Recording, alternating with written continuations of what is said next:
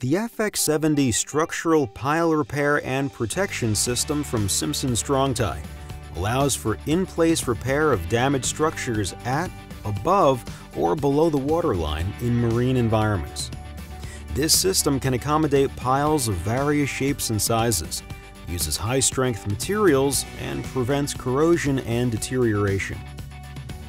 Installation of the FX70 system begins with jacket prep. Install FX spacers according to your specific pile shape. If applying grout via pump, attach FX pumping ports to the jacket. Note that installation and positioning of FX spacers and pumping ports vary by application. Jacket surfaces must be undamaged, clean, and free of all contaminants. If installing multiple jackets on one pile, trim the bottom 3 inches of the tongue and groove joint of the top jacket so that it will fit into the bell of the bottom jacket. For proper bonding, all pile surfaces to be covered with jackets should be thoroughly clean. For timber piles, use high-pressure water blasting or other mechanical means to achieve a contaminant-free surface. Prepare concrete similarly. Remove unsound concrete and repair or replace any damaged reinforcing steel as determined by an engineer. For steel piles, prepare the surface by removing loose rust, marine growth, oil, and other contaminants. Repair or replace structural steel elements with excessive loss. Now, it's time to install the jacket. Prepare a cartridge of FX 763 CTG gel paste epoxy per packaging instructions. Run a bead into the groove. Then wrap the jacket around the pile, ensuring that the top and bottom edges extend at least 18 inches beyond the damaged area. Close the jacket by inserting the tongue into the groove. Ratchet straps can be used to pull the jacket together and provide additional stability. Add external shoring as needed to prevent deflection or rupture. Shoring will vary according to jacket shape. Next, install the FX backer rod at the base of the jacket as a temporary seal. Install the provided FX SSST 121 Type 316 stainless steel screws every 6 inches on center to secure the tongue and groove joint. Start the screw spacing approximately 1 inch from the top and bottom of the jacket. If multiple jackets are required, install the lower jacket first. Repeat epoxy application on the tongue and groove joint of the upper jacket, and place the jacket around the pile.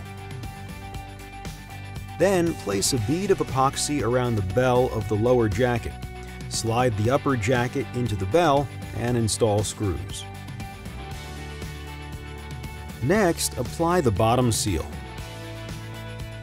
First, mix FX70 6MP multi-purpose marine epoxy grout per packaging instructions. Tremie, pour, or pump into the jacket, filling the bottom 6 inches. Leave until cured. Next, apply filler grout. For applications with less than 25% section loss, use FX70 6MP multi-purpose marine epoxy grout. If loss is greater than 25%, use FX225 non-shrink underwater grout. Prepare grout per instructions. FX70 6MP may be poured, pumped, or tremied. FX225 may only be pumped or tremied. For FX70 6MP, fill to the top of the jacket. If using FX225, fill until grout level is 4 inches below the top of the jacket. Allow grout to cure. Sealing the top is the next step. For FX225 applications, a top seal of FX70 6MP epoxy must be added. Mix and pour into the remaining 4 inches at the top of the jacket. Leave until cured. Finally, an epoxy bevel must be applied. Prepare FX763 trowel-grade epoxy. Add 1 part FX702 oven-dried rounded silica filler per 1 part of mixed epoxy. Using a steel trowel, immediately form a bevel that will allow water to shed. Clean any filler from the exterior surfaces of the jacket. Need assistance? Our engineers are here to offer design and technical support. Call Simpson Strong-Tie at 800-999-5099 or visit strongtie.com/FX70.